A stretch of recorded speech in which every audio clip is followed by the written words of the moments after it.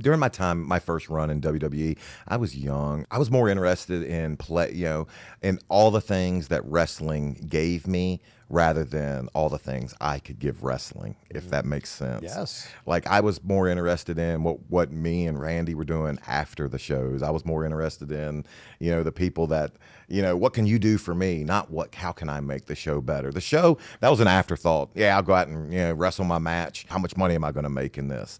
And I went about it with the complete wrong mindset. I didn't try to get better. If I could go back and slap young me, I would have been like, get better. Look at these guys that you emulate. You obviously have the talent to be here. Now just put a little bit more into it and actually see what you could pull out of yourself.